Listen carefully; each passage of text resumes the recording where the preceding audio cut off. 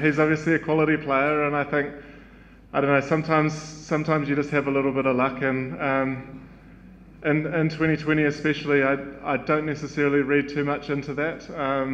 He's obviously trying to put pressure on me as a bowler, and I'm trying to defend and not go for too many runs. So sometimes that happens, and you're very happy when it does happen, because he's obviously a very senior batsman in the Pakistan side. So whenever I can get a quality player like Babar Azam out, I'm very happy, but I don't think we should read too much into that.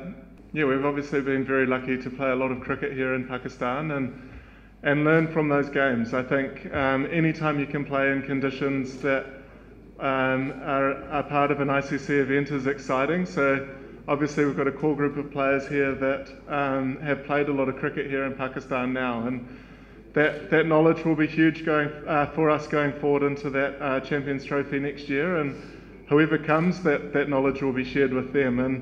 And it's also nice to have some good results here in Pakistan against a team that are very comfortable playing in these conditions as well. A chance to put your name forward as a contender for that World Cup. So yeah, I'm not sure what the team will be for the World Cup, but if you're putting good performances together, they will get recognised. We saw that a little bit in this series last year, where guys who stood up in the series against Pakistan last year got picked in the One Day World Cup. So I guess you can only go off the history of those sorts of things, and the guys here are it's pretty obvious this is the last series before that World Cup gets named. So yeah, every time you play for New Zealand, you want to put your best foot forward, and the playing group here have the best opportunity to do that. Yeah, I think we sort of proved to ourselves and I guess everyone around that we can compete with these guys.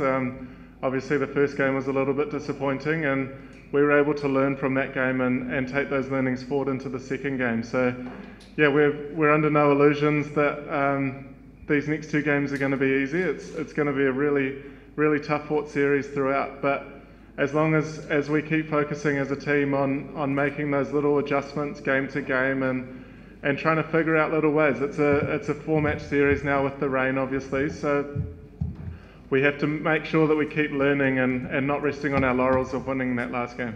Yeah, I think I think we put Pakistan under pressure at times, and we took the learnings from the first game. I think adjusting to the different wickets here is super important, and I think we learned as a batting unit how to put pressure back on the Pakistan bowlers, which we didn't do in the first game.